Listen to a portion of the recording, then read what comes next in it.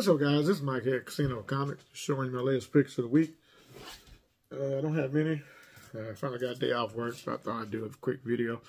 Right here, I picked up issue 140 of Batman. Right here is Batman versus Joker.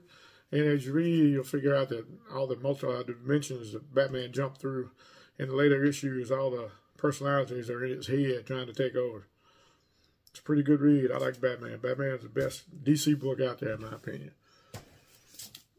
Oh yeah, we picked up Daredevil issue number 4. Daredevil versus Bullseye. I don't know about the cover art, but the book is pretty good. This introduction of Daredevil, to me right now, has been pretty good. Him being a priest, coming back. It's kind of like battling demons and normal people. I kind of like it.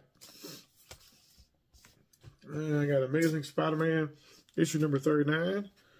Gang War. I'm not reading all the Gang War. I'm just tie-ins and all that. I'm not going out of my way to pick it up. But this is another one that the cover I'm not too crazy about. She-Hulk.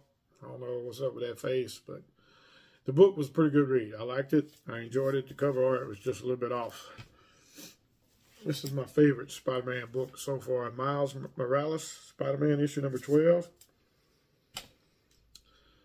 Him and Blade and Bloodline battling vampires. This is the go-to Spider-Man book so far. Amazing Spider-Man needs to pick it up just a little bit. And I picked up Moon Knight, issue number 29. I keep hearing that Moon Knight's fixing to be killed off, and it's going to be a new Moon Knight. I think it ends next issue, as a matter of fact. I don't really know. But it's been a pretty good read. It's dark, kind of scary, vampires. What is that not to like? And I got Predator versus Wolverine, issue number 3. And then you'll see that the Predator actually called up Wolverine and Weapon X program, woke him up, started fighting. He melted Wolverine's face off and threw him on the spaceship. Tried to take off. Wolverine woke up, dug a hole through the side of the ship and jumped out. There wasn't nothing much left but a metal skeleton when he hit the ground. But you know him, he rejuvenates. Alright guys, that's all the comics I picked up for this week. Like I said, yeah, they get in the mail. This holiday season, they slow. They're not getting here on time. So that's it for this week. See y'all guys next week. Till then, happy holidays. Peace.